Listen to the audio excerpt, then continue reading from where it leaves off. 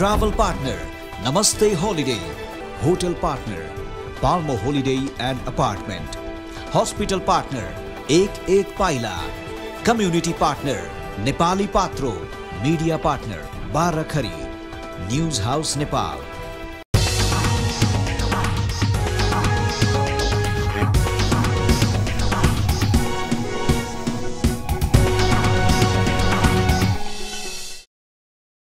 नमस्कार, म तीर्थ कोइराला।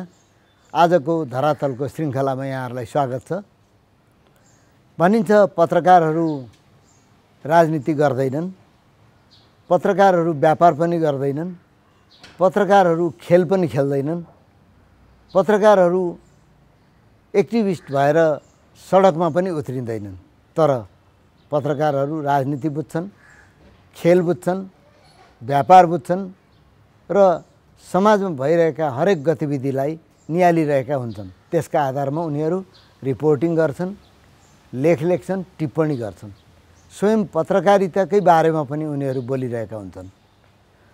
यसै सन्दर्भमा आज हामीले हाम्रो कार्यक्रमको अतिथि नेपाल प्रेस इन्स्टिच्युटका पूर्व अध्यक्ष वरिष्ठ पत्रकार ध्रुवहरी अधिकारीलाई निम्त्याएका छौँ।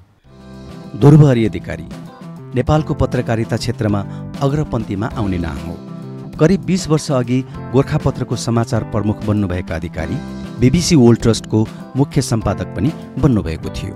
अधिकारीले अन्तर्राष्ट्रिय सङ्घ संस्थाहरूमा विशेष गरी सञ्चार क्षेत्रमा परियोजना निर्देशक, प्रमुख अनुसन्धानकर्ता, मुख्य प्रशिक्षक र परामर्शदाता जस्ता विभिन्न क्षमतामा काम गरिसक्नु भएको छ।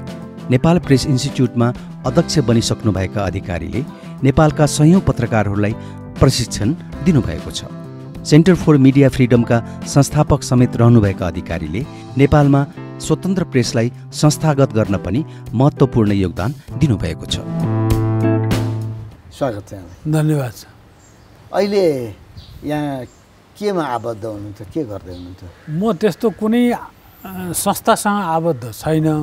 आबद्ध हुने चरणबाट अगाडि आएँ जस्तो लाग्छ। अहिले स्वतन्त्र रूपले लेखन अनि त्यसपछि केही कुराहरू यी तपाईँहरू जस्तो मित्रहरूसँग छलफल गर्न पाइयो भने गर्ने, यस्तै यस्तै काममा मात्रै अल्मलिरहेको छु। नेपालको राजनीतिलाई त हेरिराख्नु भएको छ नि, छैन? हेर्ने मात्रै नै, भोग्ने बेहोर्ने पनि गरिराखिएको छ। अब त्यही नै छ। यो भोगाइले के कस्तो अनुभव गरिराख्नु? खेलाडीहरू अरू छन्, अब हामीले भोग्नु परेको छ। हामी जनसाधारण पऱ्यौँ नि त।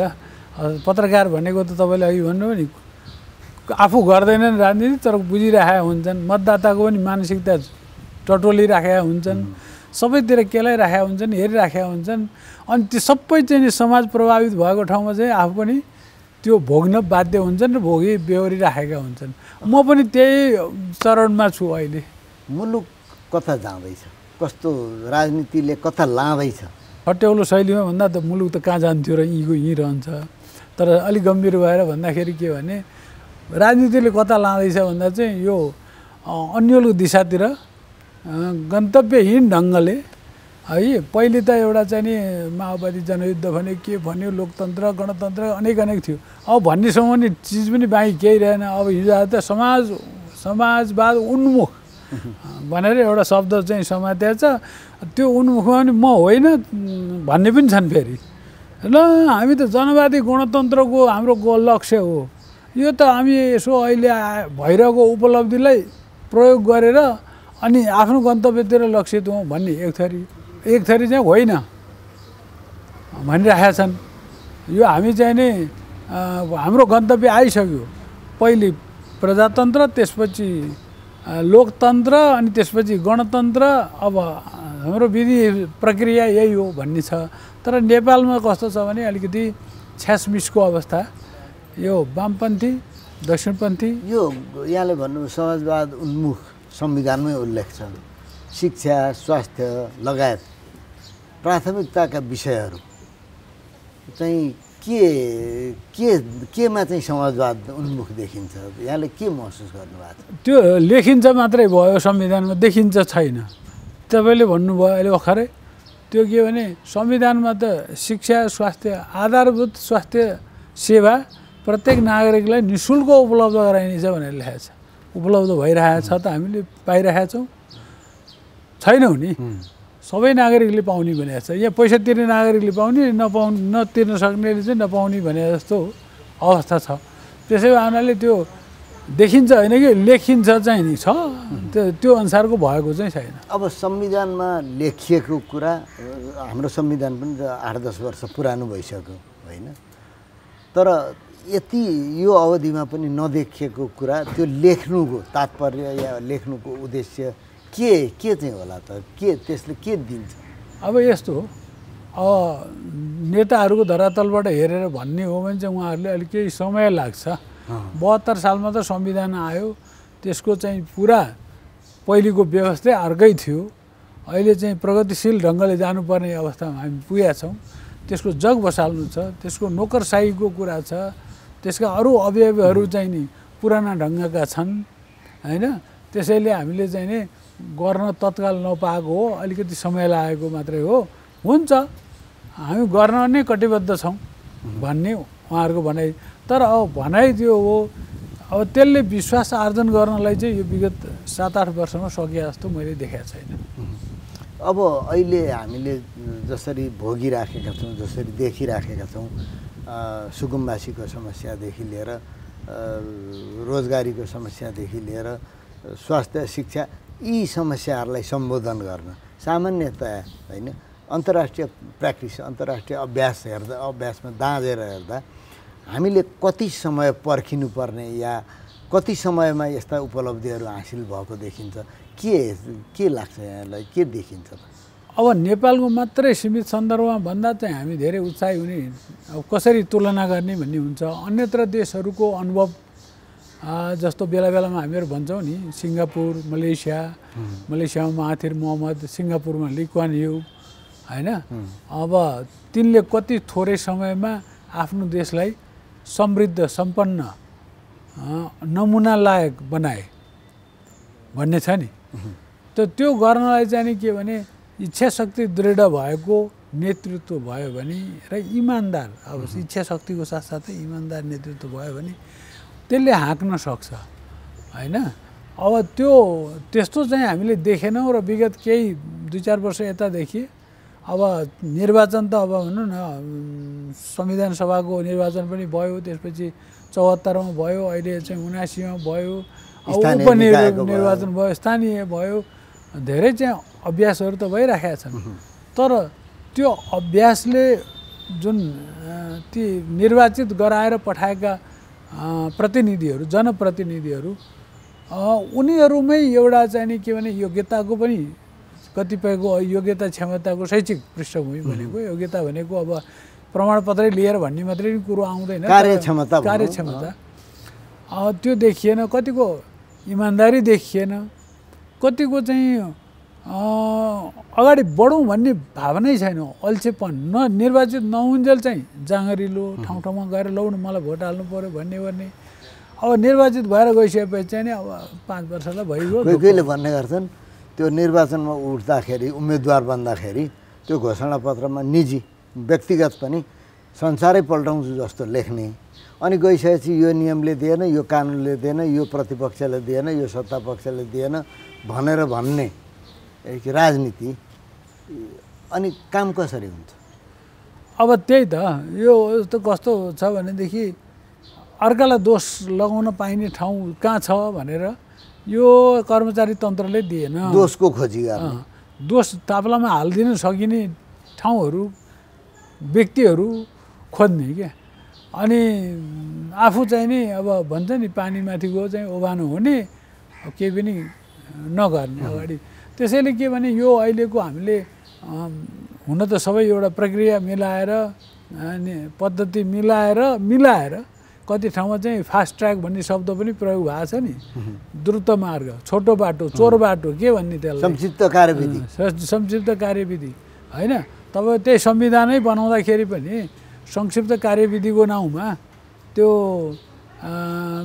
जनस्तरबाट आएका सुझावहरूको त चाहिँ नि केही वास्ता गरिएन नि बोरामा पोको पारेर एकतिर थन्काएर जे भयो भने अगाडि बढ्ने हुने कहाँ अगाडिबाट कहाँ आइपुग्यो अगाडि त बढ्नुभयो केही सीमित मान्छेहरू अहिले पनि चर्चामा आइरहन्छ नि अब प्रेसमा पनि देखिन्छ 100 जना मान्छे छन् यहाँ नेपालमा चाहिँ यो अलमल्याएर 500 होला 100 को ठाउँमा 3 करोडको ठाउँमा त्यही त 3 करोडको ठाउँमा त्यो त धेरै होइन अब उनीहरूले नै अल्मल्याइरहेका छन् र अर्को चाहिँ मलाई के पनि लागिरहेको छ यो अहिले प्रसङ्गले तन्किएर आउँदाखेरि भने यी चाहिँ नि जुन 4-5 वटा दलहरू छन् ठुला भने मतलब अरू ठुला साना भनेर मैले अरू हिसाबले भने होइन कि सङ्ख्याको हिसाबले अहिले मूलधारका दल जस्तो अब चित्रबहादुर केसीको एउटा मात्रै सांसद भए पनि अब एउटा चाहिँ नि हो त त्यसरी मैले उ गर्न खोजे होइन तर त्यो 4-5 वटा पार्टी खास गरिकन अब त्यो सानालाई त यसो आफ्नो ढङ्गले थिचोमिचो नै गर्ने खालको देखिन्छ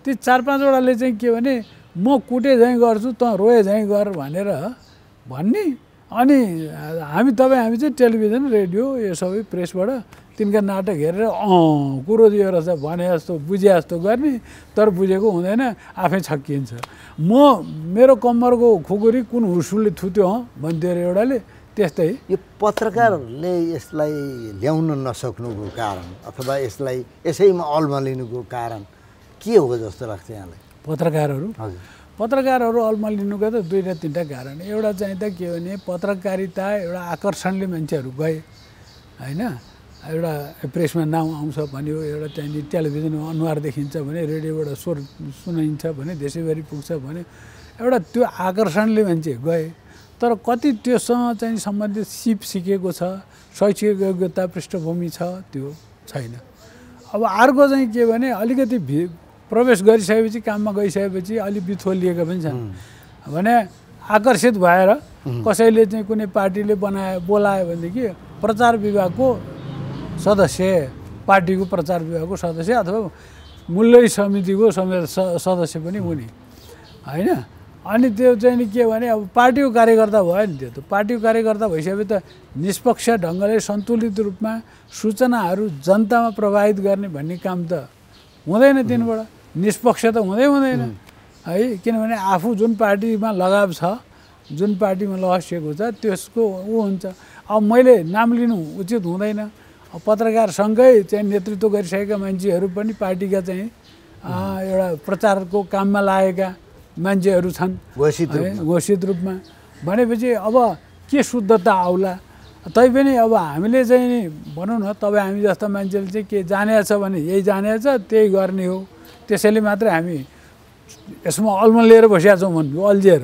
किनभने केही गर्न सकेका छौँ योगदान भन्नलाई चाहिँ हामीलाई पनि दाबी गर्ने ठाउँ छैन त्यहाँ भनेपछि पत्रकारिताले पनि यसलाई छिमोल्न सकेन किनभने त्यहाँ पनि इमान्दारी भएन त्यहाँ पनि यो पेसागत निष्ठा भन्ने कुरा भएन त्यसले गर्दाखेरि सबै कुरा विचलनमा गयो पत्रकारिता म पछि पस्न चाहन्छु पहिले अझै राजनीतिकै अलिकति कुरा गरौँ नेपालको राजनीतिमा अब यो संविधान आइसकेपछि यो चाहिँ स्थायित्व हुन्छ यसले स्थिरता दिन्छ विकास दिन्छ भन्ने कुरा आयो त्यति मात्रै होइन स्थायी सरकार बहुमतको सरकार आएपछि हुन्छ भन्ने पनि कुरा आयो यी सबै कुराहरू त टेस्ट भइसके लगभग बहुमतको सरकार पनि भयो अल्पमतको सरकार पनि भयो गठबन्धनको सरकार पनि भयो यी सबै कुराले पनि अहिले पनि अझै पनि हामी सङ्क्रमण कालमै जस्तो होइन अझै पनि हामी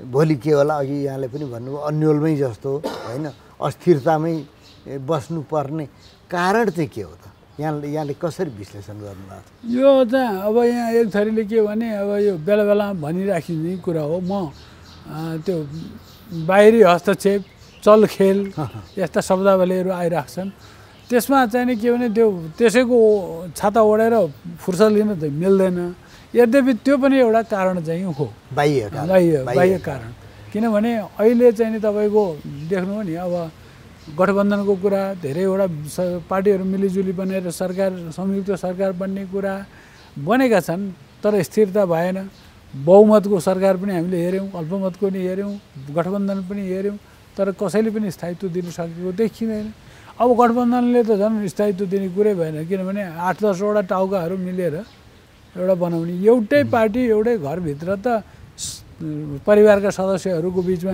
एकै किसिमको मत हुँदैन भने धेरैवटा पार्टी धेरैवटा समूह मोर्चा भएको ठाउँमा त झन् कसरी सम्भव हुने। त्यसैले के भने त्यो हुन्छ भनेर उनीहरूले भनिदिए है, मतदाताहरूले पनि त्यो कुरामा अब भनौँ निर्वाचित गराएर जसले पठाए उनीहरूले विश्वास गरे। विश्वास गर्ने उनीहरूलाई पनि बाध्यता के भयो भने कुनै एक पार्टीलाई यो बात त्यो लाई चाहिँ नि बहुमतै आउने गरी राम्रैसँग दिएको भएदेखि सायद स्थायित्व आउँथ्यो। तर त्यही बहुमतको सरकारले पनि केही गर्न सकेन, बहुमत पनि भङ्ग भयो, त्यस कारणले आएको हो नि गठबन्धन त होइन र हो। त्यो आउने त्यो वितृष्णाले आयो वा जनताले त्यसरी भएन अब यसरी चाहिँ जाउँ भनेर मतदान गरे भन्ने लाग्छ।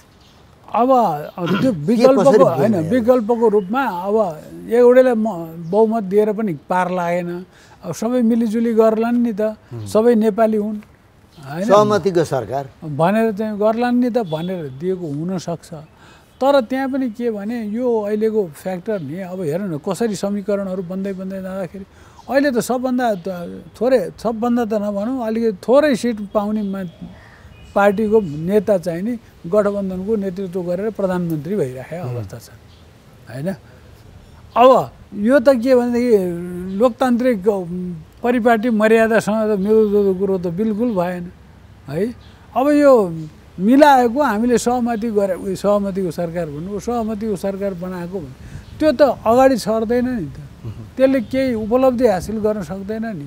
अनि त्यसले गर्दाखेरि के भने मान्छेहरूको यो जुन प्रणाली छ लोकतान्त्रिक प्रणाली, गणतान्त्रिक प्रणाली, ठिक छ प्रणाली आफैमा त नराम्रो छैन, किनभने अन्यत्र देशमा पनि हेर्नु न तपाईँको छिमेको भारतमा गणतन्त्र, पर अमेरिकामा गणतन्त्रै त हो नि होइन, बङ्गलादेशमा पनि हो, गणतन्त्र, इथियोपियामा पनि हो, धेरैतिर गणतन्त्र। तर गणतन्त्र नै एउटा त्यसको चाहिँ समाधान हो, एक मात्र समाधान गणतन्त्र त होइन रहेछ नि त होइन। त्यसैले यो कस्तो भनेदेखि विचारको शुद्धता, दर्शन, सिद्धान्त, निष्ठा, मान्यता यी कुनै पनि नभएको हुनाले पार्टीहरू पनि कस्ता भनेदेखि बाहिर बोक्रा भित्र खोक्रा होइन, केही पनि छैन। यहाँले भनेकै ठाउँमा कुरा आइपुग्छ कि अहिले पार्टीहरू सिद्धान्त भन्दा पनि भागभण्डाको चरणमा छन् होइन। राजतन्त्र फर्काउँछु भन्ने पार्टी पनि त्यही ठाउँमा, केही समय अगाडि देख्यौँ नि हामीले, गणतन्त्र ल्याउने पार्टी पनि त्यही ठाउँमा, ती दुईटैको बिचको पार्टी पनि त्यही ठाउँमा। भने त्यो कहाँबाट यो सहमति केका लागि र कसरी पार पाउने ठाउँमा जान्छ, यो मुलुकले चाहिँ के पाउँछ? अलिकति त तपाईँले भन्नुभयो भागभण्डाको राजनीति भयो, स्वार्थ भयो, निजी फाइदाको कुरा मात्रै हेऱ्यो, व्यापक जनमानस जनस्तरको आवश्यकता के हो, महँगीले कसरी पिरोलिएका छन्, असुरक्षा कसरी बढाएको छ, तपाईँले अहिले नै सुरुमा भन्नु शिक्षा स्वास्थ्यका कुराहरूले मान्छेलाई कसरी पिरोलिरहेको छ, यो आर्थिक अवस्थाको उसले गर्दाखेरि विचलनले गर्दाखेरि ब्याङ्किङ क्षेत्रदेखि लिएर हरेक होइन यो सहकारीदेखि लिएर सबका चाहिँ नि लघु वित्तको कुराहरू आएर मान्छेले आत्महत्यासम्म गरेका दृष्टान्तहरू देखिसके। मिटर ब्याज कुराहरू छन्, चक्रवर्ती ब्याज, यी सारा कुराहरूले गर्दाखेरि मान्छेमा यो प्रणाली अब तपाईँले है यो बहुमतको पार्टी अनि दुईवटा पार्टी अनि अनि गठबन्धनको यो भनेर भने जस्तै सबैबाट पार लाग्ने यो व्यवस्थै काम नलाग्ने रहेछ कि अब त फेर्नुपर्ने त यो सिङ्गो व्यवस्था हो कि भन्ने हामी मान्छे टेस्ट फेजमा छौँ, अब यो के भने परीक्षण त छौँ नि, त्यही त सङ्क्रमणकाल भनिरहेछन् भन्नु सक्ने नेताहरूले, हामीले नेता मानिआएका मान्छेहरूले है। कति वर्षसम्म हुन्छ त सङ्क्रमणकाल? यो गुड क्वेसन, राम्रो प्रश्न गर्नुभयो। तर के भने यो अनन्तकालसम्म हुनसक्छ नेपालको सन्दर्भमा है, 20औँ-50औँ वर्ष जान्छ, तपाईँ हाम्रो जीवनकालमा चाहिँ नि यो सङ्क्रमणकाल सिद्धिँदैन जस्तो लाग्छ मलाई त। अब कतिपय ज्यादै पेसिमिस्टिक निराशावादी जस्तो लाग्यो। तर अहिलेको यथार्थले नाङ्गो यथार्थ भन्छ नि हाम्रो बाबुराम भट्टराई, अब त्यसले त त्यही बताउँछ, उहाँहरू जस्तै मान्छेले नेतृत्व गरे हो, हामीलाई हौसला किन दिन सक्नु भएन? त्यसैले के भने यो कहीँ न कहीँ यो अहिलेको सञ्चालन, यो भागभण्डा, यो राजनीति, यो सबै कुराहरू सङ्घीयताको पनि बारेमा पनि प्रश्न उठ्छ बेला बखत। अब सङ्घीयताले गर्दा चाहिँ यस्तो भयो, नभएदेखि फरक पर्ने थिएन भन्नेहरू पनि छन्। होइन, सङ्घीयता यो मलाई एउटा एकजना लेखक जो अहिलेको पहिलेको व्यवस्थाको अनुकूल हुनुहुन्थेन, निन्दक हुनुहुन्थ्यो, तर उहाँले भने चाहिँ नि एउटा यो सन्दर्भमा चाहिँ रोचक लाग्यो के भने पकेट साइजको देश किन चाहियो प्रदेश? देशै सानो छ अनि त्यसमा तपाईँको चाहिँ नि देश सानो के भने क्षेत्रफलले सानो, त्यसपछि तपाईँको यो नेपालको जुन कृषि उत्पादनमा लाग्न सक्ने जग्गा जमिन कति छन्, बसोबासको लागि हुने जमिन जनसङ्ख्याले सानो है, जनसङ्ख्याले सानो। तपाईँको खोला खरे डाँडा पाखा जङ्गल हिमाल सबले ढाकेको त क्षेत्रफलमा आयो, तर खासमा उत्पादन गर्न सक्ने बसोबास गर्न सकिने ठाउँहरू त थोरै छ। त यस्तोलाई चाहिँ नि 7वटा प्रदेश बनाएर 7वटा मुख्यमन्त्री 7वटा के अरे मन्त्री परिषद 7वटा चाहिँ नि अनेक किसिमका नालीबेली चाहिँ नि लगाउने चिजहरू संस्थाहरू खोलेर त्यो अर्थतन्त्रले धान्ने कुरा छ। सानो देश सानो जनसङ्ख्याको कुरा जहाँसम्म छ नेपालको, योभन्दा साना देशहरूमा पनि त सङ्घीयता छ। स्विजरल्यान्डको उदाहरण धेरैले दिन्छन्, हामीले पनि स्विजरल्यान्ड भन्ने गरेका छौँ। कतिपय नेताहरूले त नेपाल स्विजरल्यान्ड बनाउँछु पनि भन्नुभयो सुरुमा। त्यसलाई उदाहरण मान्न सकिन्न र? मान्न सकिन्छ, तर स्विजरल्यान्डको जस्तो आर्थिक स्थिति, शैक्षिक पृष्ठभूमि, सामाजिक परिवेश त्यो युरोपको त्यो ठाउँमा भएको देशको र हाम्रो एसियाको यो ठाउँमा दक्षिण एसियाको यो ठाउँमा भएको देशको अलिकति धरातलीय यथार्थ मिल्दैन, त्यसैले त्यसरी तुलना गर्न मिल्दैन। अनि अर्को कुरा यही तपाईँले भन्नुभएको सिलसिलामा मैले सम्झेँ, यो भर्खर 63 सालको चाहिँ घोषणा भइसकेपछि नेपाललाई सङ्घीयतामा लैजाने भन्ने कुराहरू अलिकति आइराखेको बेलामा त्यहाँ अमेरिकी दूतावासमा यहाँ मार्गमा त्यहाँ एउटा छलफल कार्यक्रम गरेको थियो। त्यहाँ चाहिँ अमेरिकाका, क्यानाडाका र स्विजरल्यान्डका 3जना आफ्नो विज्ञहरूले चाहिँ जम्मा भएर कुरा गरेका थिए र हामी सुन्ने मध्येमा म पनि थिएँ। त्यहाँ के भनेदेखि स्विजरल्यान्डको मान्छेले चाहिँ यो स्विजरल्यान्डको व्यवस्था चाहिँ ज्यादै जटिल घुमाउरो छ, त्यही स्विजरल्यान्डमा मात्रै उपयुक्त हुने खालको व्यवस्था, यो अन्यत्र त्यसलाई चाहिँ नि प्रतिलिपि उतार गर्न चाहिँ सकिने अवस्था छैन भने। क्यानाडाको मान्छेले के भनेदेखि क्यानाडा त धेरै पहिलेदेखि ठुलो फराकिलो देश हुनाले त्यहाँ चाहिँ ठाउँ छ भयो, त्यसले गर्दाखेरि हामी चाहिँ नि एडजस्ट गरेका छौँ। अमेरिकाको कुरा आयो, अमेरिकन दूतावासले आयोजना गरेर अमेरिकाको कुरा, उनीहरूले त कस्तो रमाइलो कुरा गरे भनेदेखि त्यो विचारणीय छ क्या मलाई लागेको, त्यो असाध्यै मलाई घत लागेको छ।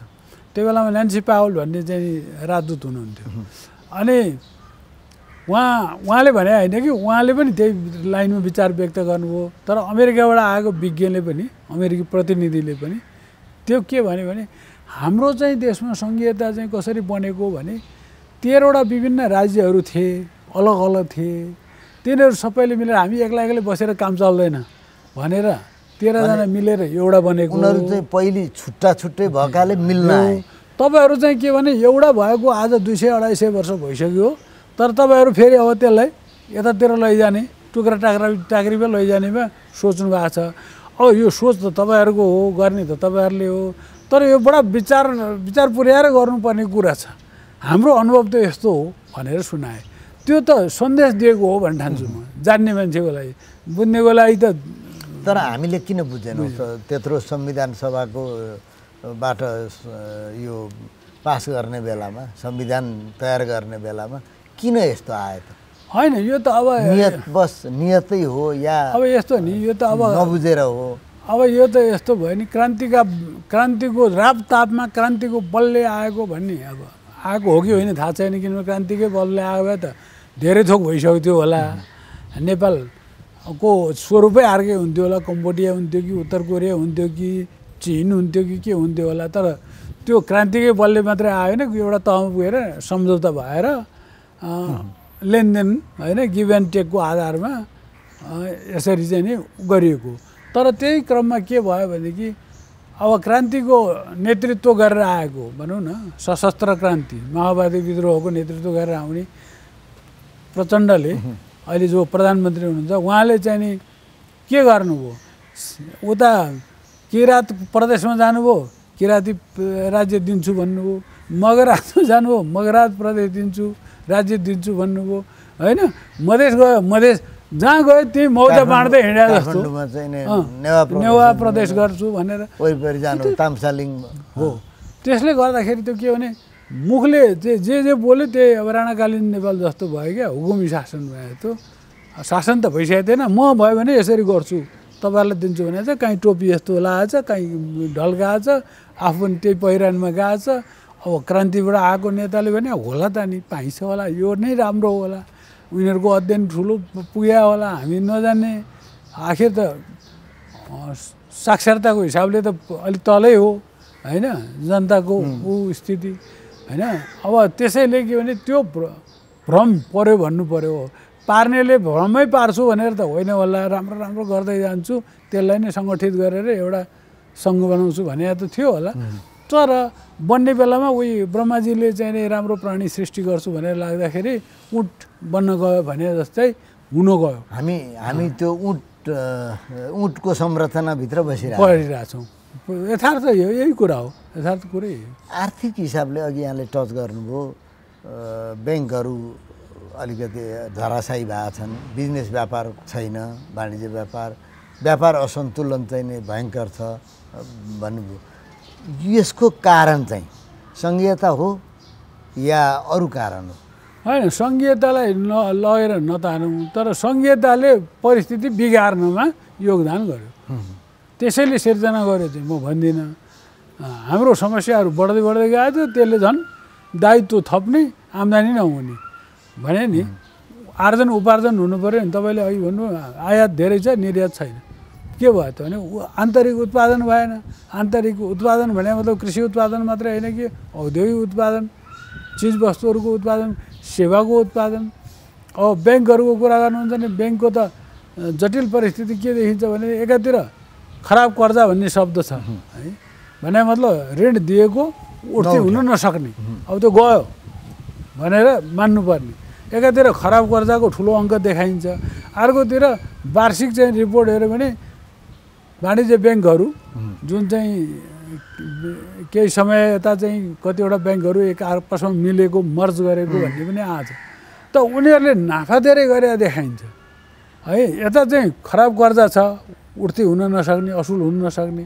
अर्कोतिर नाफा भएको छ कसरी भएको छ भने जो बाँकी बचेका तपाईँ हामी जस्ता होइन निक्षेपकर्ताहरू ब्याङ्कमा कारोबार सानोतिनो गर्नेहरू हाम्रो उसले धानिएको पो रहेछ है न त्यसैबाट नाफा पनि खाइरहेका छन् त्यो सिइओ भन्ने चाहिँ नि छ नि भने मतलब प्रमुख कार्यकारी अधिकृत हरेक ब्याङ्कका तिनीहरूले महिनामा लाखौँको तलब खाने त्यो कहाँबाट आउँछ तपाईँ हामीले राखेको पैसाको निक्षेपबाट उनीहरूले त्यो चलाएर मुनाफाबाट गर्ने हो होइन भनेपछि त मान्छेलाई बचत गर्नलाई पनि इच्छा नहुने भइसक्यो मैले राखेको पैसा त चाहिँ नि त्यसबाट जेनेरेट गरेर त्यसबाट चालु गरेर चलखेल गरेर होइन खेलो फड्को गरेर अनि यिनीहरू पो चाहिँ कमाइराखेर चाहिँ मग्नसँग त्यसो गर्नु दिनुभन्दा त बरु ब्याङ्कका पैसा झिकेर ल्याएर मोज मस्ती गरौँ किनौँ मोटर किनौँ घर किनौँ यो गरौँ त्यो गरौँ बचत केलाई गर्ने मरेर गइहालिन्छ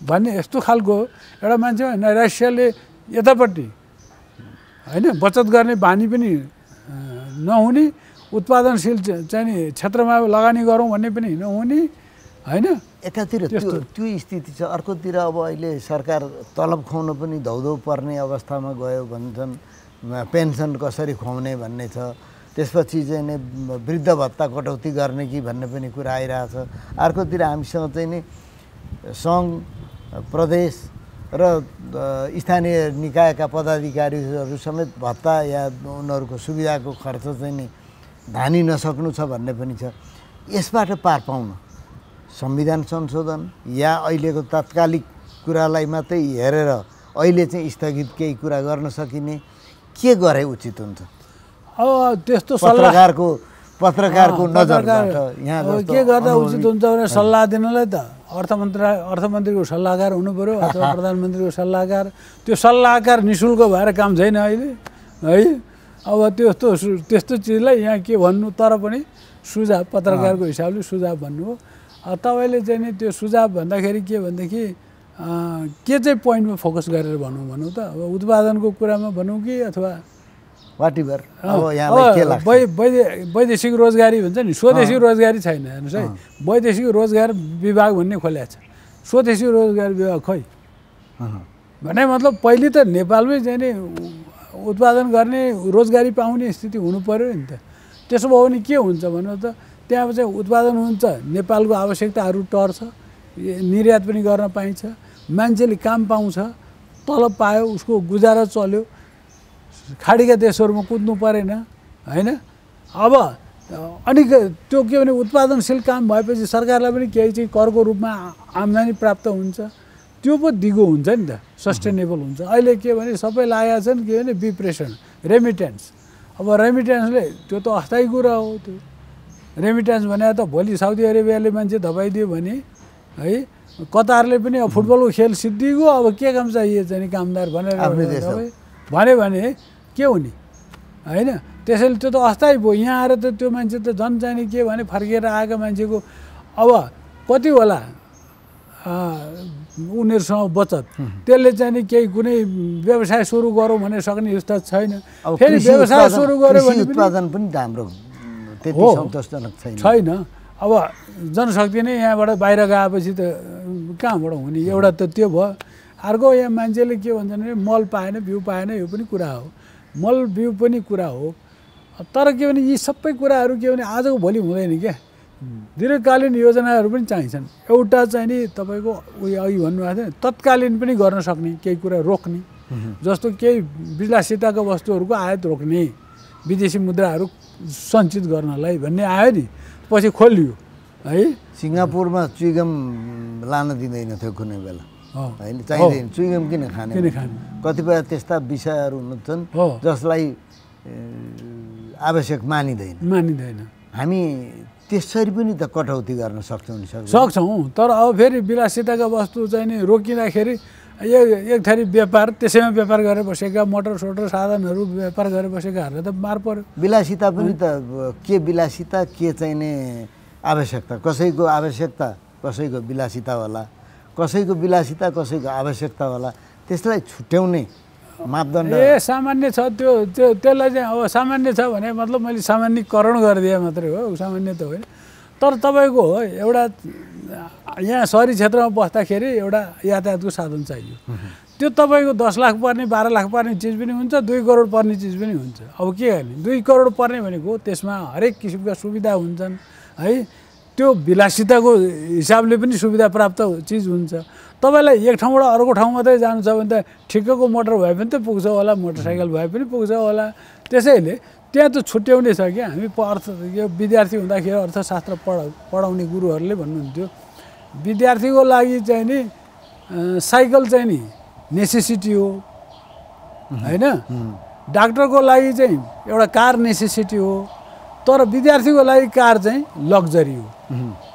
हेर्नुहोस् है, लग्जरी, कम्फर्ट र नेसेसिटी, नेसेसिटी, लग्जरी, कम्फर्ट। अब कुन चाहिँ उसमा हुने, त्यसैले सकिन्छ। तपाईँ एमए पास गर्नुभएको मान्छे हुनुहुन्छ, तपाईँको घरमा तपाईँ बच्चा जन्मिया छ, पढाउने उमेर भएको छ भने एबिसिडी आफै पढाएर बस्न सक्नुहुन्छ, एमए पास गरे सकिहालिन्छ नि।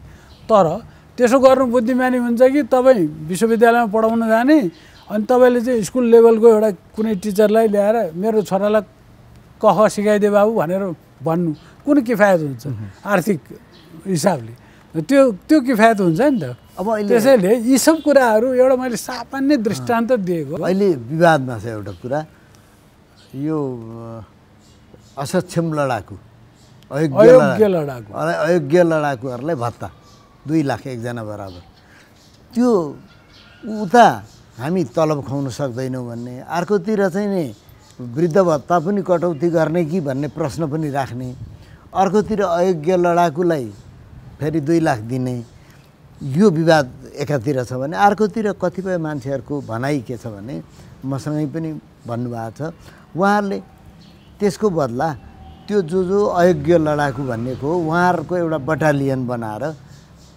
ग्रामीण विकास कार्यकर्ता अथवा फोर्स केही भनेर गाउँमा पठाउने, उहाँहरूलाई काम दिने, जागिर दिने, विदेशमा बस्नेलाई पनि ल्याएर त्यो ग्रामीण विकास चाहिँ नि शक्ति अथवा रुरल डेभलपमेन्ट फोर्समा चाहिँ नि उहाँहरूलाई लायो भने, त्यसरी गयो भने बेटर हुन्थ्यो भन्ने पनि छन्। यहाँलाई के लाग्छ, अहिलेको 2 लाख दिएर टार्नु ठिक हो या स्थायी शक्तिको रूपमा त्यसलाई डेभलप गरिनुपर्छ भन्ने लाग्छ? त्यो सुन्दा राम्रो चाहिँ पछिल्लो चाहिँ छ, तर गर्न व्यावहारिक चाहिँ त्यो छैन। किनभने तपाईँले भन्नुभएको जस्तो गरे एकदम राम्रो हो, आदर्श कुरा हो। किनभने एउटा ग्रामीण शक्ति होइन, ग्रामीण विकास शक्ति राम्रो कुरा हो। त्यसरी गर्न सक्दाखेरि ती मान्छेहरू फेरि सुरु त्यो बेलामा पो अयोग्य लडाकु त अहिले त त्यो उमेर नपुगेको कारणले अयोग्य भने अब धेरै जसो। अब अहिले त योग्य भइसक्यो नि ती होइन, एउटा कुरा नि त्यो अयोग्यै भएर पनि पैसा लिन अगाडि सरे नि त, अगाडि सरे। अब अर्को चाहिँ के छ भनेदेखि तपाईँलाई यो एउटा रमाइलो टोनबाट पनि भन्न सकिन्छ, तिनीहरूलाई 2-2 लाख रुपियाँ दिए भने पनि राम्रो हो। किन राम्रो हो भने उनीहरूले आफ्नो जे जस्तो सकिन्छ होइन, चिया पसल सञ्चालन गर्ने हो कि, अथवा साइकल भाडामा राख्ने चाहिँ नि ठाउँ पसल खोल्ने हो कि, अथवा पङ्क्चर टाल्ने खोल्ने हो कि होइन, अथवा सानो चाहिँ नि एउटा के भन्ने सानो पसल थापेर बस्न सक्ने, त्यो पनि गरेर आफ्नो व्यवसाय गुजारा गर्न सक्छ। उसले आफू ओह्रालो लाग्ने काम त गर्दैन नि त, उकालै लाग्ने काम गर्छ नि त। त्यो एउटा राम्रो हो। अहिले त्यही सिलसिलामा के भन्छु भने अहिले कुन चाहिँ देशमा हो, हाम्रो देशमा होइन अन्यत्रै कतै, यो विदेशबाट आउने सहायताहरू रकम हाम्रो पनि सन् 1951 विक्रम सम्वत 2007देखि जब नेपालको खुल्दै गयो त्यसपछि त यति धेरै आर्थिक सहयोग अनुदानहरू आएको छ, करोडौँ अरबौँ आयो है। तर कति विकास भयो त भने तुलनात्मक रूपमा हामी अलिकति परिवर्तित त भयौँ, तर समयले ल्याएको परिवर्तन आफै जुन खालको लगानी भयो त्यो अनुसारको परिणाम आएन। अब त्यसैले के भन्छन् मान्छेहरू भने बरु त्यो पैसो भागसान्टी गरेर नेपालीलाई प्रत्येक घर परिवार घरधुरीलाई यति पैसा दिने भनेर दियो भने बरु त्यो पैसोले उसले आफू केही बाख्रा पालन गर्ने हो कि तरकारी खेती गर्ने हो कि अथवा के गर्ने हो गरेर गर्थ्यो होला। अब सरकारले जिम्मा ल्याएछ, सरकारका अब यहाँ माथिका मान्छेले चाहिँ त्यो कमिसनदेखि लिएर के हुँदै तल त कति पुग्छ, चुइँदै जाँदाखेरि कति पुग्छ, 100 रुपियाँ खर्च भने 20 रुपियाँ तल पुगे हुन्छ कि हुँदैन। भनेपछि त्यो गर्नुभन्दा त 100 रुपियाँ उसले जिम्मा लगाइदियो भने त केही गर्ला नि त। अब यो राजनीतिक विकासको कुरा मसँग 2टा प्रश्न छन् यहाँसँग। एउटा अहिले हालसालै यो शरणार्थी नक्कली शरणार्थी बनाएर विदेश पठाउने भन्ने कुरा आयो। यस्तो विषयमा त्यो राजनीतिक नेतृत्वको त्यो तहको नेतृत्व संलग्न भएको समेत देखियो। मन्त्री उप प्रधानमन्त्री भइसकेका मान्छेहरू पनि देखिए। गृहमन्त्रीका सल्लाहकार त गिरफ्तारै भए, सरकारका सचिव भए, देखा परे।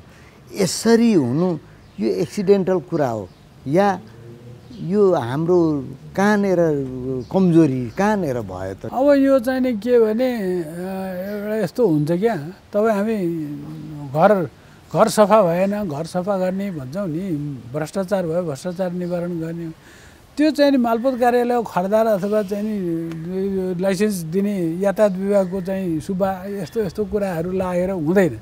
त्यो माथिको कुरा आउँछ। यहाँ माथि सफा भयो भने उयो घर सफा गर्ने जस्तो कुरा क्या, बुइगलबाट बढार्दै ल्यायो भने सफा हुन्छ, तलको कोठाहरू पनि सफा हुन्छ। अब तलको भर्याङ सफा गरेछ बुइगलतिरबाट फेरि धुलो झरिहाल्छ होइन। त्यस्तै माथिबाटै सफा हुनुपर्छ क्या, माथि सफा छैन, पहिले भन्दा पनि विकृत छ। अब हामीले 46 सालभन्दा अगाडिको अवस्थालाई पनि बेलामा हामी चित्रण गर्छौँ, नराम्रै कुराहरू पनि चित्रणमा आउँछ। तर त्योभन्दा पनि गयो गुज्रेको स्थिति भयो अहिले। त्योभन्दा राम्रो भइदियो भए त पहिलेको कुरा मान्छेले बिर्सिसक्थ्यो नि। दबिन्छ गुणीको दोष गुणका राशिमा परि, रश्मिले चन्द्रको दाग दबाएकै छ बेसरी, लेखनाथ पौड्यालले लेख्नुभएको कविता हो है। त्यसले भन्छ। त्यसैले के भनेदेखि राम्रो काम गर्यो भने सानोतिनो वैगुणहरू दुर्गुणहरू मान्छेले बिर्सिदिन्छन्। तर त्यो राम्रो काम गर्न सकेन भने अनि त्यहाँबाट हरेक ठाउँमा चाहिँ नि अब अर्गेलोहरू त देखिहाल्छ, एक्सपोज भइहाल्छ। अनि के गर्ने? त्यसलाई रोकेर टालेर छोपिने पनि कुरो होइन। त्यो छ कुरा।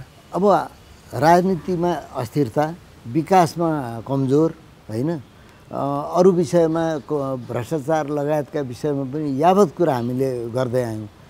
यहाँ परराष्ट्र मामिलामा पनि अलि कलम चलाइराख्ने मान्छे, हाम्रो परराष्ट्र नीति कहाँनिर छ, कसरी देख्नु भएको? हाम्रो परराष्ट्र नीति चाहिँ कस्तो हो भनेदेखि बडो राम्रो सान्दर्भिक प्रश्न सोध्नुभयो। सुदृढ या कमजोर या के? फितलो अहिले फितलो छ। त्यो के भनेदेखि अब मूल कुरा परराष्ट्र नीतिमा चाहिँ पृथ्वीनारायण शाहको दिव्य उपदेशमै आइसकेको छ है। दुई ढुङ्गा बिचको तरुल र त्यो चाहिँ सन्तुलन मिलाएर घा राख्नु, उत्तरसँग पनि घा राख्नु, दक्षिणसँग पनि घा राख्नु भने सम्झौता गरेर सुलहमेर बस्नु। तर दक्षिण चाहिँ महाचतुर छ, त्यो बेला अङ्ग्रेज थिए दक्षिणमा है। त्यसबाट चाहिँ गाइडेड भएर सन्तुलित रूपमा राख्नु भनेर अनि जाइ कटक नगर्नु, झिकी कटक गर्नु भने आफूलाई आक्रमण गर्न आयो भने मात्रै प्रतिवाद गर्नु, नत्र भने आफै जान्ने भएर आक्रमण नगर्नु। दिव्य उपदेशमा भएका कुराहरू नै या आधार हुन् परराष्ट्र नीतिका। त्यही अनुसार चाहिँ नि 2007 सालपछिको चाहिँ नि नेपालमा आधुनिक जब आयो त्यतिन्जेल त अब राणाहरूले एउटा क्लोज सोसाइटीको रूपमा राखेको नेपाललाई होइन, बन्द समाज, केही पनि थिएन। अन्तर्राष्ट्रिय चाहिँ नि गोलमिल पनि छैन, केही पनि छैन। नेपालको अस्तित्व पनि के हो भनेर त्यसैले संयुक्त राष्ट्रसङ्घमा पहिलोचोटि दरखास्त हाल्दाखेरि, सदस्य हुनलाई दरखास्त हाल्दा रुसले, त्यो बेलाको सोभियत सङ्घले भिटो लगाएर यो देश कहाँ छ र यो चाहिँ इन्डियाकै यसो छेउछाउ हो, पाखो हो अथवा घुर्यान हो भनेर भनिदियो र भएन। पछि चाहिँ 7 सालपछि 12 सालमा आएर राजा महेन्द्रको टाइममा अनि त्यहाँबाट 1955मा नेपालले सदस्यता पायो। अब विश्व संस्थाको सदस्य भएपछिको कुरा अर्को भयो। त त्यसमा चाहिँ नि त्यो पछि हामी असंलग्न हुने, तटस्थ हुने, त्यसपछि असंलग्न आन्दोलनै आयो है। त्यो असंलग्न आन्दोलनको नेपाल सदस्य भयो। त्यो के भने कहीँ पनि विवादास्पद कुराहरू छ भने हामी त्यसमा संलग्न नहुने, तटस्थ बस्ने। तर तटस्थ पनि कस्तो बस्ने भने न्यायको पक्षमा हुने हिसाबले बस्ने भन्ने छ। त्यसको भित्री मर्म चाहिँ होइन। अब दुइटै फटाहरू चाहिँ दुइटैले फट्याङ गरेर चाहिँ भने कम फट्याङ गर्नेको चाहिँ तर्फबाट अलिकति यसलाई चाहिँ अन्याय पर्यो भन्ने हिसाबले हेर्ने कुरा हो। अब समग्रमा हेर्दा प्रशासनिक हिसाबले सन्तुलितै देखिन्छ। जस्तो मैले के भन्न खोजेँ भने युक्रेनमा हमला भयो रुसबाट होइन, त्यो बेलामा संयुक्त राष्ट्रसङ्घमा चाहिँ छलफल भयो। अन्त मतदान हुँदाखेरि नेपालले चाहिँ सोभियत सङ्घको भने रुसको चाहिँ विपक्षमा मत हाल्यो। तर हाम्रा छिमेकी भारत पाकिस्तानहरू अनुपस्थित बसे, तटस्थ बसे है। हामीले चाहिँ न्यायको पक्षमा है, हाम्रो अवधारणा हामीलाई लागेको अनुसार, अरूलाई हाम्रो कुरासँग सहमति नहुन पनि सक्छ, तर आफ्नो अडान र आफ्नो नीति त कायम राख्ने हो। अब अहिले के छ भने नेपाल एउटा लोकतान्त्रिक परिपाटीमा हुर्के बढेको देश अहिले पनि चलिरहेको हुनाले यसको स्वभावतः सामिप्य भनेको भारत, बेलायत, अमेरिका होइन, खुला समाज, प्रतिस्पर्धात्मक राजनीति, संसदीय व्यवस्था होइन। कहीँ राष्ट्रपति प्रमुख होलान्, कोही प्रधानमन्त्री प्रमुख होलान्, तर कुरा त एउटा लोकतान्त्रिक पद्धति हो नि। त चीनमा त अर्कै पद्धति छ, त्योसँग त मेल हुँदैन। त्यसैले हामी स्वभावतः अन्तर्राष्ट्रिय समुदायमा यसरी पर्छौँ। तर नेपालको सिमाना 1400 किलोमिटरभन्दा बढी अहिलेको तिब्बतको मार्फत चीनसँग जोडिएको छ। अब चीनलाई अरूले चाहिँ शत्रु देख्छन्, कहाँका समुद्र पारकाहरूले शत्रु देख्छन् भने हामीले शत्रु देख्न त मिलेन। हाम्रो त सिमाना जोडिएको हो, छिमेकी हो, नरम करम सन्धि सर्पण दुनियाँभरिका कुरा आउँछन् होइन। त्यो कुरालाई हामीले व्यवस्था गर्न सक्दैनौँ। त्यसैले हाम्रो अहिले चाहिँ त्यो हिसाबले राष्ट्रिय हितलाई हेर्नुपर्छ भन्ने छ क्या। त्यो सैद्धान्तिक कुरा मात्रै होइन, सैद्धान्तिक कुरा भन्दा पनि महत्त्वपूर्ण हरेक देशले आफ्नो राष्ट्रिय हितलाई सर्वोपरि सबैभन्दा माथि त्यो हिसाबले त हामी चाहिँ नि अलि असन्तुलित भएका छौँ। त्यो हिसाबले हामी दक्षिण दलकीय को देखिन्छ समग्रमा पद्धति र अब पार्टीका नाम माओवादी पार्टी, यो पार्टी कम्युनिस्ट पार्टी भए पनि तर सञ्चालित चाहिँ नि हामी त्यो ढङ्गले त्यो सिद्धान्त त्यो निष्ठाको आधारमा भइरहेको छैनौँ। त्यसो भए हुनाले हामी अहिले चाहिँ यतिखेर असन्तुलित छौँ। अलिकति सन्तुलित भएन भने चीन भनेको उदीयमान शक्ति, ठुलो आर्थिक पावर हाउस होइन, मिलिटरी पावर हाउस, अब उसको प्रतिस्पर्धामा भने अमेरिका मात्रै छ, अरू त भारे बुरे भइसके है।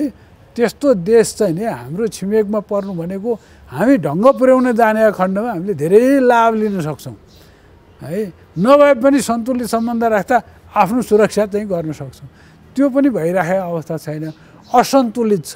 त्यसै यसमा पनि फेरि घुमिफिरी रुम्जाटार भने जस्तो त्यो चाहिँ राजनीतिक नेतृत्वकै नालायकीले भन्छु मैले चाहिँ यस्तो स्थिति आएको हो। अब म पत्रकारितामा पस्न चाहन्छु, हामीसँग समय कम छ। भर्खरै विश्व प्रेस स्वतन्त्रता दिवस मनायौँ, राष्ट्रिय पत्रकारिता दिवस पनि हाम्रो भर्खरै भयो। यो सिलसिलामा पत्रकारिताले चाहिँ आफ्नो रोल जस्तै भूमिका निर्वाह सन्तोषजनक ढङ्गले गरिरहेको छ? पटक्कै छैन। पटक्कै अहिले छैन। गरिरहेछ भने भन्दा अहिले निकट विगतको कुरा भन्नुभयो भन्ने हिसाबले मैले पटक्कै छैन भने। तर एउटा लामो समयदेखि कुरा गर्ने हो भने त 2007 सालको फेरि त्यसलाई सिमाना मान्ने हो भने 2007 सालसम्म त के थियो, एउटा गोर्खापत्र थियो।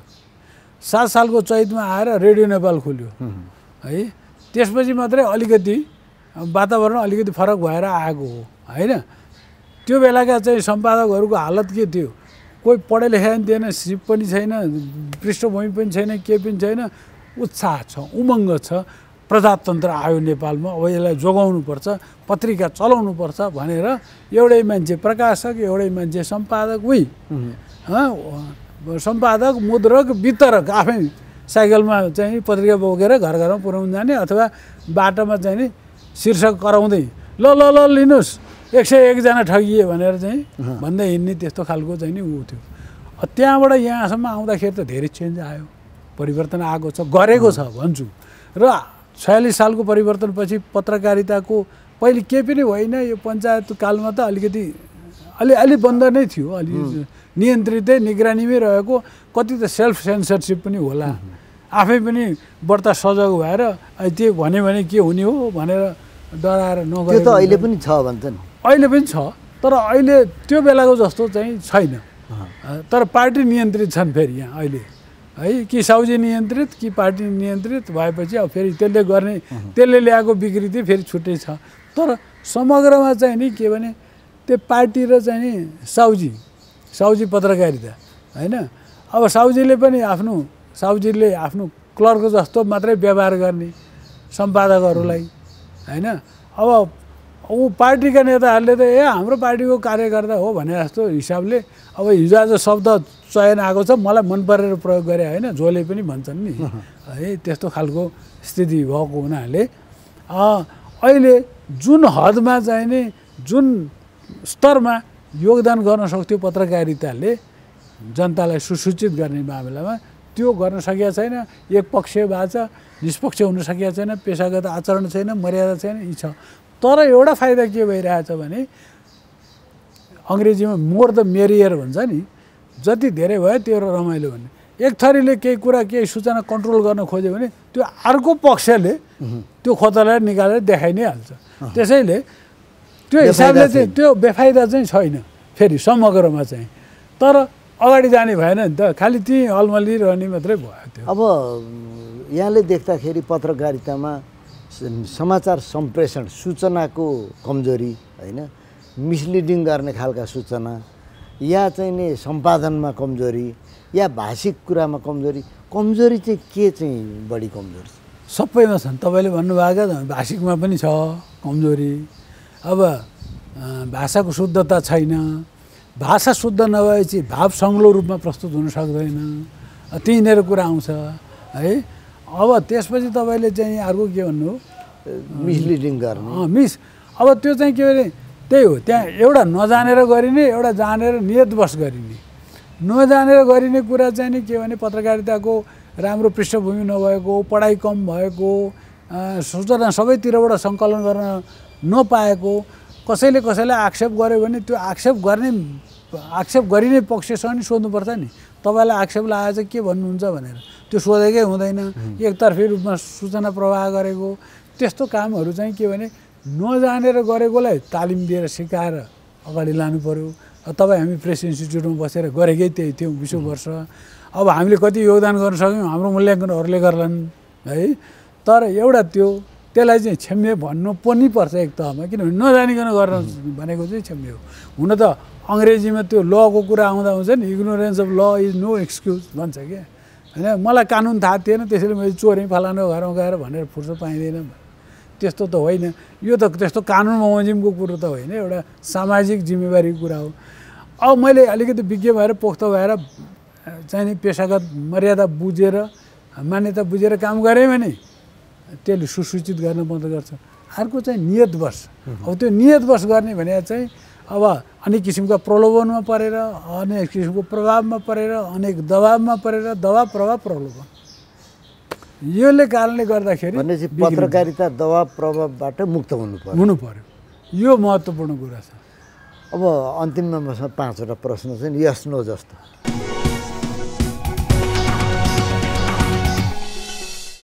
गिरिजाप्रसाद कोइराला या मदन भण्डारी? मदन भण्डारी। प्रचण्ड या केपी ओली? अब यो प्रचण्ड। पत्रकारितामा यहाँको आदर्श रामराज पौडेल या भारतदत्त कोइराला? भारतदत्त कोइराला। यहाँ आफूले पत्रकारिता गर्दा नेपाली या अङ्ग्रेजी के प्राथमिकता दिने? नेपाली। नयाँ पुस्तालाई यहाँले सुझाव दिँदा पेसागत बन या राष्ट्रवादी बन? पेसागत बनेपछि राष्ट्रवादी स्वतः हुन्छ, त्यसैले पेसागत बन। हस्, धन्यवाद यहाँको समयका लागि। ल धन्यवाद। कुरा गऱ्यौँ। आजको धरातलबाट धरातल टिम बिदा चाहन्छ। अर्को साता फेरि भेट हुन्छौँ। धन्यवाद, नमस्ते। ट्राभल पार्टनर नमस्ते holiday, hotel partner palmo holiday and apartment, hospital partner एक पाइला, कम्युनिटी पार्टनर नेपाली पात्रो, media partner बाराखरी, news house Nepal.